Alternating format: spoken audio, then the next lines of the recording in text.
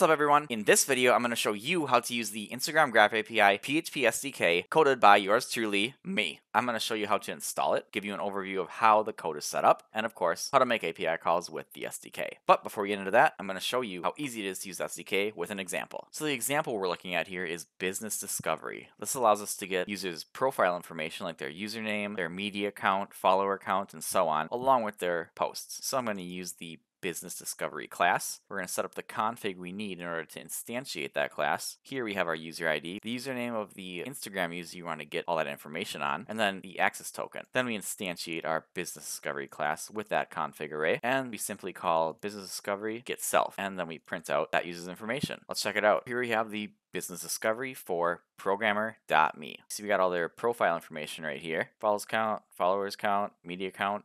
And then here is the media array. This is all of their posts. And we are getting everything back for it. The caption, the like count, comments count, timestamp, the type, the owner, the link to the post, and the media URL, which is the link to that image or video. And that is an example of how you can use the SDK to hit the business discovery endpoints on the Instagram Graph API. With the SDK, most of the endpoints are going to be set up very similar, just like this. First thing is installation. So we're going to hop over to GitHub, JStolpy, Instagram Graph API PHP SDK, and we're going to look at the README file, which tells us how to install. So you want Composer. All you have to do is Composer acquire on the repository, and then simply require the autoload.php, changing the file path as needed. If you don't want to use Composer, just got to get the repository, and then require the custom autoloader built just for you if you don't want to use Composer, which is located in the source Instagram autoload.php file, which will load all the files you need to use this SDK. Now that we have the code installed, let's just look at how the code is structured and set up. So basically in our source folder, we have all these folders: comment, container, hashtag, and so on. If you look over at the Instagram Graph API documentation under the reference section, you also see we have folders that match each of these endpoints. And then if I click on an endpoint, say for example the IG user, we'll see all the endpoints for the IG user. Now all these over in our code base, if I click on our user folder, are classes. There's a class for each of these: business discovery, content publishing, insights. So for each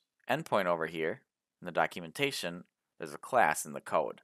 And if we scroll to the top and we open up the wiki, we see that we have our endpoints here as well. And you can click on the same endpoint, IG user business discovery, and it will tell you how to call that endpoint with the SDK. You just got to copy this code and replace your user ID, username, and access token. The requirements for the SDK: you need an access token for every request. That access token must be generated with the correct permissions for the endpoint you're trying to access. Now let's look at some endpoints. I'm not going to go through all of these, but we're going to go through the most requested and commented on. You guys have obviously wanted to know how to get users' posts. That's the business discovery. We just did that in the example. You just got to put in your user ID, the user you want to get the posts for, and then your access token. Next up, we have our media publish endpoint, publishing posts to a user's Instagram account. To do that, we're going to head over to the media endpoint. Now we can get the user's media, which is just getting all of the user's media and displaying it. Or we can create an image container, a video container, or a carousel container. Now when you create a container, it doesn't publish it to the user's account. It gives you a container ID back, and then you have to call another endpoint, media publish, with that container ID, and that is what posts it to the user's account. So let's just go ahead and create an image. I'm going to copy the code here. We're going to paste that in our Sublime text. Call this create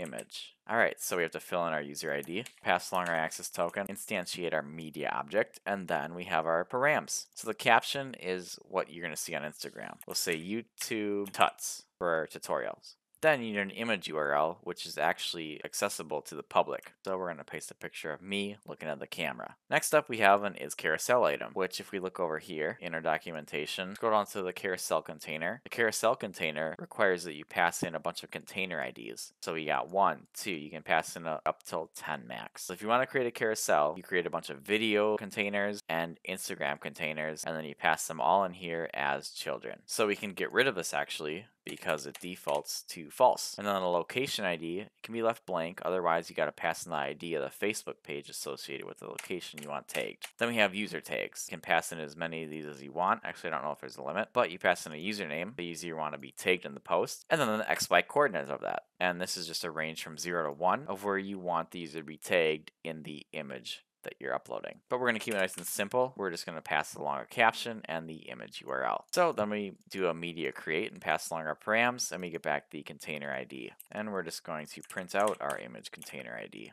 So if we refresh our page now, we're going to get back an ID, and that is the exact container ID for the image and the caption that we specified. So I'm just going to hard code this to the ID we got back, and now we're ready to publish this container. Get rid of all this code right here.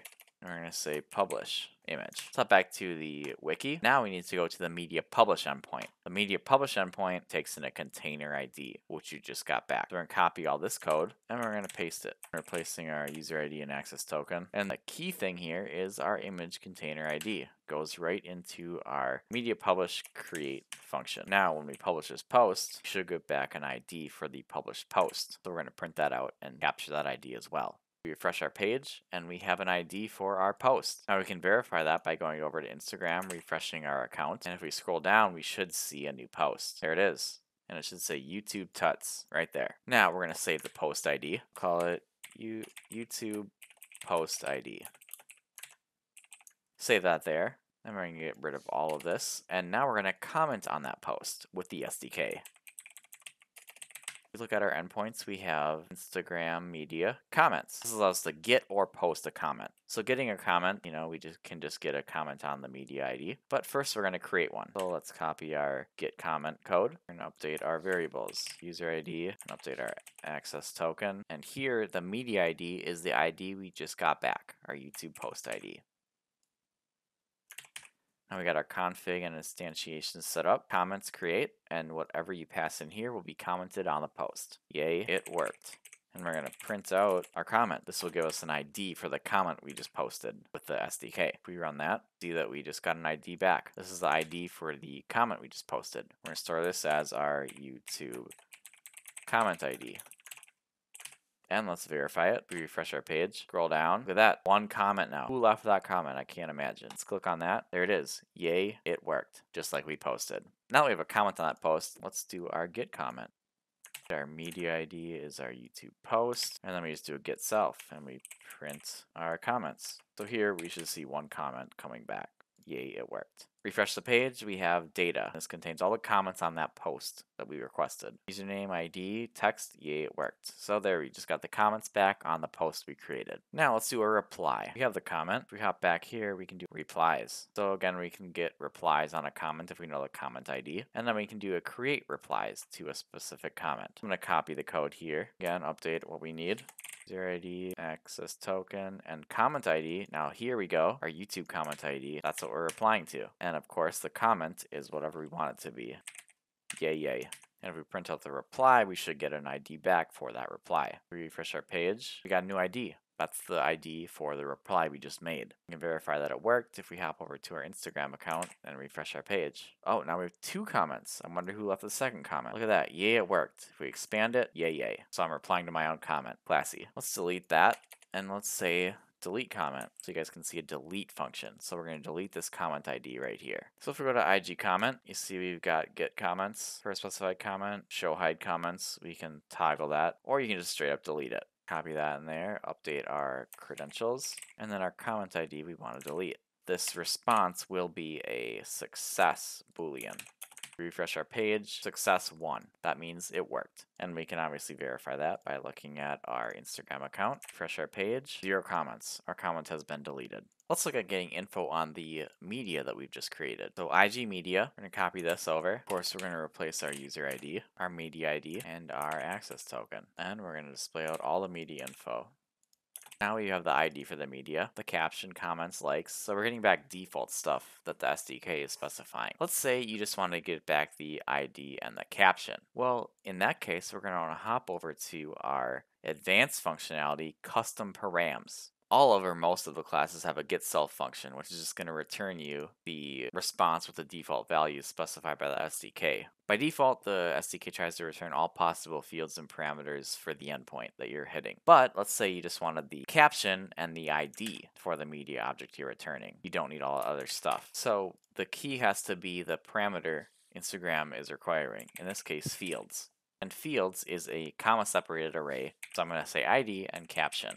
Then we're going to pass in our parameters to get self. When we refresh our page, you see the other parameters went away. The likes count, comment count. I just got back what I requested. And that is how you can customize the params to your liking with the SDK. Next, we're going to look at custom API calls. So this is where you can actually customize everything about the API call. You can specify the endpoint and all the parameters. You don't have to call any of the SDK's built-in functionality. So first here, we're going to instantiate our Instagram object. Place our access token, and we're good to go. Now here is the skeleton for our custom API call. So you see here we have a response, and we're doing Instagram, which is just instantiated, and we have to specify a method, get, post, or delete. Let's do a get on our endpoint, which is our YouTube post ID. So we have our YouTube post ID. Let's get some info on it. If we hop over to the media in the documentation, it's just /IG media for the get request. So /IG media. And then the parameters we're expecting. So we can request back all these fields, caption, comment count ID, and so on. Let's just do the media URL, the ID, and the caption.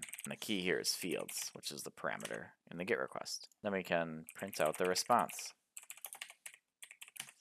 Refreshing our page, there we go. We have the three things we want back. The ID, the caption, YouTube Tuts, and if we copy this media URL, in a new tab, you're going to see the picture that we posted to Instagram. There it is. And the last of the advanced functionality is the URL API calls. So basically, if you have a complete URL, endpoint, fields, parameters, access token, everything, you can instantiate a new Instagram object right here with the access token you're using. And then all you have to do is call Instagram send custom request. And you obviously pass in the full URL to the endpoint, and that will give you back the response you're looking for. And that's going to wrap up the overview here for the Instagram Graph API PHP SDK. I hope this helps you out and makes it a little easier to use the Graph API. If you need help, want me to make any more videos on this different endpoint, let me know down below in the comments. Also, this is open source, version 1.0. There's still a lot of work to be done. If you want to contribute, also let me know down below in the comments. And with that, we're going to wrap up the video. Hit that subscribe button, leave a like, leave a comment down below, and let me know what you want to see coded up next. I'll catch you later.